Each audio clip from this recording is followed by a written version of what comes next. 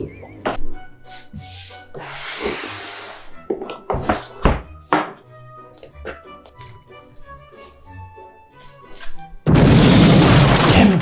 it! Why did you buy me a fancy laptop when you already have a fancy desktop? You can talk? I am the fanciest of laptops. I am what they call the Omega Cortana, one that can talk back to you face to face. What do you mean I don't need a fancy laptop? I mean, I got simulations to do, I got renders to run. I cannot do that on some super low-end one. Oh, but yes you can. Come with me into the wonderful world of a remote desktop. So hey guys, sorry for the somewhat cringy intro, but I thought it would be funny to like do something different for these vlog style videos. So hopefully you liked the somewhat cringy intro. If you did like it, give this a thumbs up. That really helps out YouTube algorithm. So anyway, so with the whole Corona thing going on, like if you haven't lived under a rock, you might have noticed that a lot of people are being advised to work from home. And I see a lot of posts popping up on people saying that like, but like I don't have a powerful computer at home, how am I gonna work from home?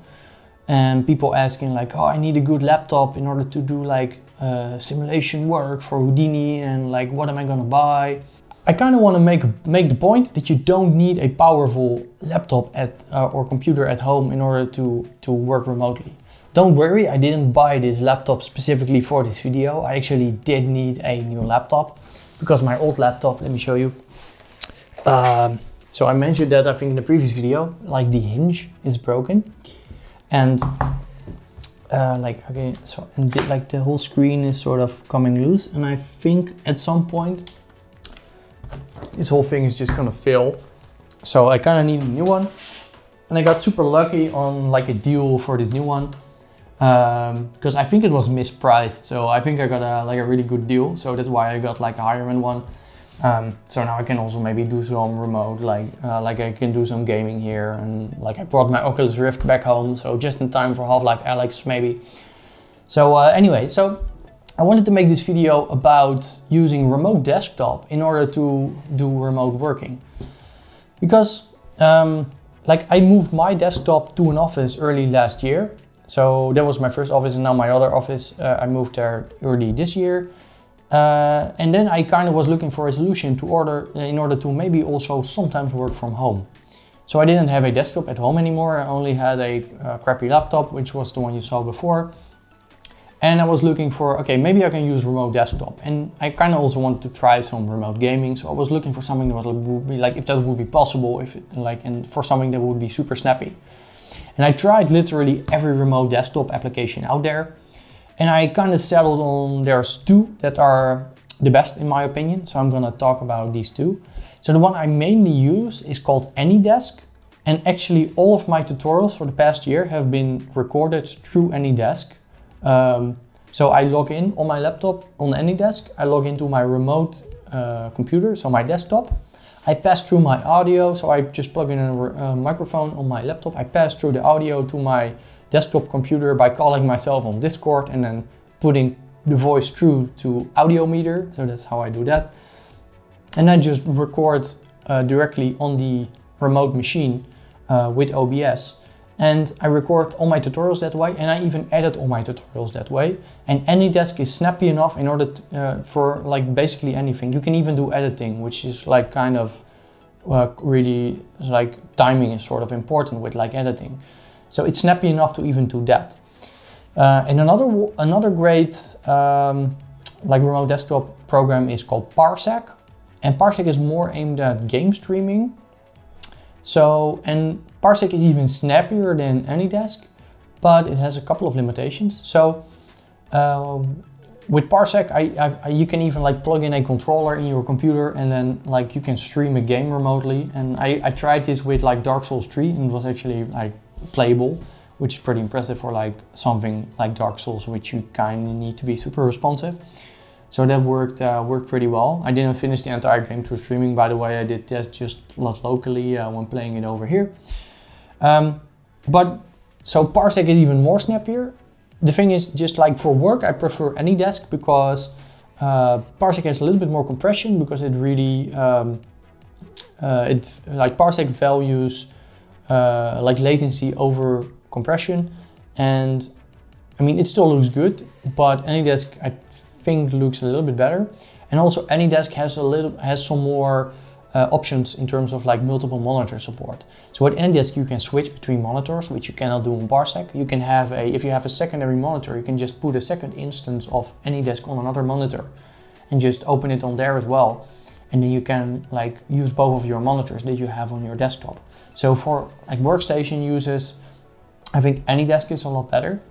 And as I said, it's snappy enough in order to even do editing. So I'm just gonna give you like a quick demo of showing AnyDesk and showing Parsec just for workstation stuff. Maybe I'll fire up a quick game and show that as well. Who knows? But yeah, just thought it would be super relevant to show this, to show that you don't need a high-end laptop in order to do remote work. I see this question coming up all the time as well, of people wanting to buy some super high-end laptop with like dual GPUs and it's costing like $6,000. And I mean, why would you do that? I mean, unless you absolutely need to do the work from like directly on your laptop, then sure, go ahead and do that. But for a lot of other cases, remote desktop is perfectly fine. Only thing I wouldn't recommend doing it for is finalizing maybe composites or like doing grading, because of course there will always be some compression, even if you put it to high quality mode. I mean, it's being streamed. It needs to be low latency, so there will always be some compression. You cannot really get around that. So yeah, let's just dive into like showing a little bit how the whole thing works. I think might be thought this would make for an interesting video, given the whole Corona thing going on and everybody needing to work remotely. So yeah, let's show it. All right, so I'm literally recording now from every angle, but let's do some demos. So I am over there, and I am over there, and I am over here, and I am over here. I'm everywhere. So anyway, let's open AnyDesk. So we have AnyDesk over here, and yeah, let's get into the workstation. So I have some stuff open. So I have, let's do it full screen. Let's see if the let's leave full screen. Let's see if my webcam is actually still recording, because I recorded this earlier and it quit. Yeah, it's still doing it. Ooh, right. So yeah, so I have actually full Fusion Studio here, and this is this scene for this Houdini introductory course that I'm working on, so stay tuned for that. It's going to be out in a couple of weeks. So anyway, you can see Fusion Studio, full Fusion Studio without any dongle in the laptop, so it's actually running remotely, so I can just go through everything. Super smooth. Let's open some Houdini. It's gonna take a while, and in the meantime we can also open Premiere. Let's see, we have a project open here. So that's the thing about managing deadline that I uploaded last week. So you can see we can it's literally fast enough to to edit. So you can see I can just, you can see it's super smooth. There's almost no delay, so it's perfectly fine to do edit. So this is all running remotely on my workstation at the office right now. So yeah, that's working fine. Let's wait for Houdini to boot up, which always takes a while because I'm loading some stuff from the network on Houdini. So let's go on Houdini. All right, let's make something. Let's do a little simulation. So let's do ground plane, I guess. Let's do pig head. Always the pig head. Always the same thing. All right, let's put the mouse to be like that. Let's just shatter the thing. Yeah, this is how I always record my my tutorials actually. So let's put some stuff on there. Let's do just rigid bodies. Make it fractured rigid bodies. Let's turn off the ground plane. Let's do the grid. Let's play. Wow.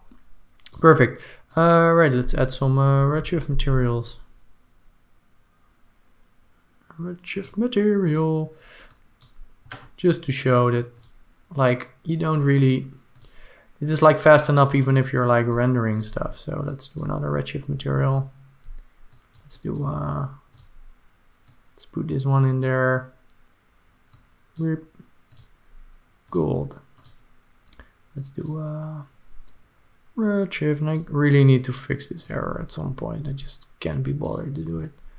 Alright, let's open up the render view.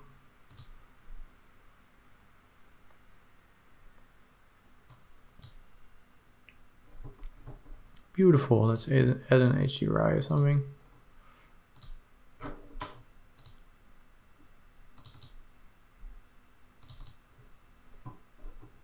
Beautiful. Alright, let's put it to Rec 709. Let's put the out node to, let's put the IPR. Let's put it to update. We need to reload. But yeah, you can see how smooth it is. Like even though I'm rendering remotely, it's still like it doesn't have any problems with me doing stuff. So yeah, I mean you can see how this is like perfectly fine to work remotely, and still now I have all of the like I have to, like in my workstation there's 3 GPUs. Like how am I gonna get 3 GPUs inside my laptop? I mean I'm not gonna do that. Alright, so let's maybe play a little game. So we shall be. So let's close down AnyDesk. And of course I can also switch monitors that way. So you can see switch monitors very easily. Let's leave full screen. I could also make another connection. I could do like a connection to my other computer. So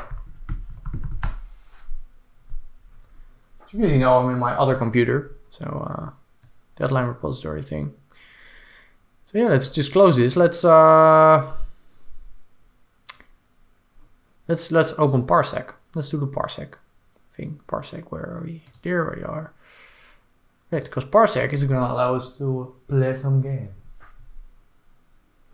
Right, so now we're still here, and you can see it's just as smooth, and I mean, still also super fast. I mean, you could also just use Parsec, I guess. So yeah, let's open up Steam. Let's play some Witcher. Witcher, the best game ever. If you haven't played The Witcher yet, play The Witcher. Drink some water. That's what The Witcher is gonna open up.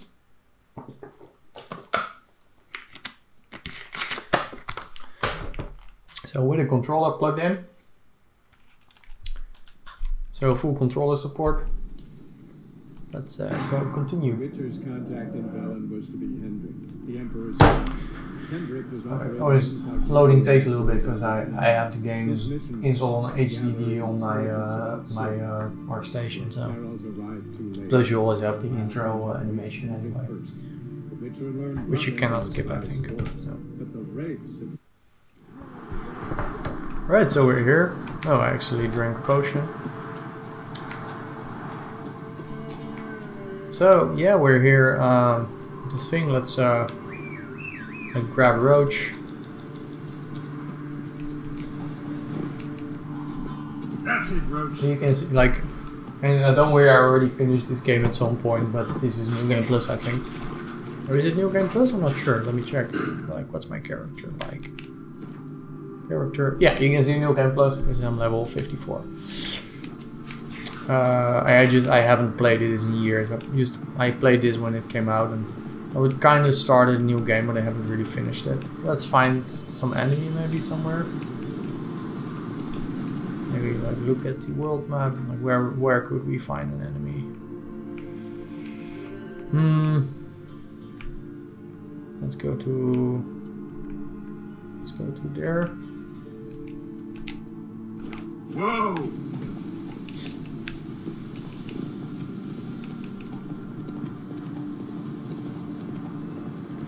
Okay, let's find some enemies.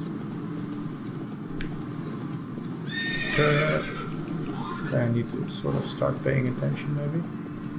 Oh, it's putting me to the not to the custom location, but to the. Okay, I'm just gonna go like this then. Yeah, jump.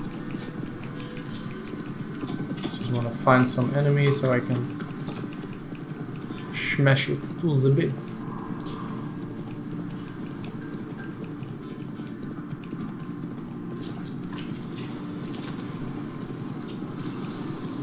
Just like always, enemies are... Village from a notice.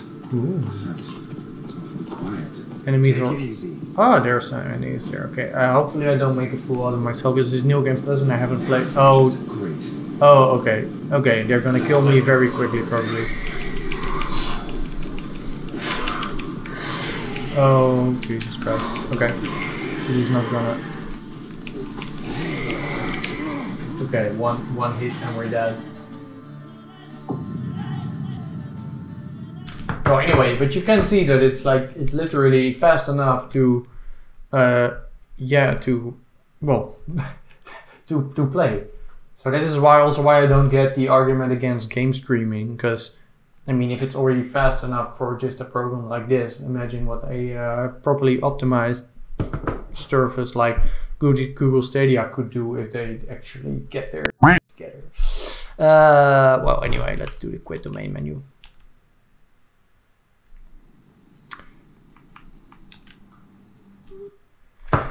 Yeah, so anyway, so the point I was just trying to make is that it's perfectly doable to work remotely this way. Like, you don't need a powerful laptop in order to do this. This was what everything I showed you just now was just running on my desktop when we're still in there. It's perfectly fine to work like this. Just use AnyDesk or Parsec, and you're gonna get through your remote working problems.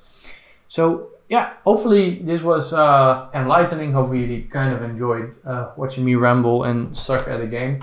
So yeah, if you like this video, make sure to hit that thumbs up icon. That really helps with the YouTube algorithm, and yeah, helps my content get recommended to more people, because I need to grow the channel in order to keep doing this every week. If you want, you can also support me on Patreon. That really helps out. Because, I mean, of course I need to take time off from client work in order to be able to keep putting out the content that I do. Make sure to subscribe and hit the bell icon. I got a lot of super cool content lined up. I upload videos about every week. I have a super cool Houdini introductory course coming up in the next couple of weeks. So that's going to be super interesting. So yeah, hope you enjoyed this.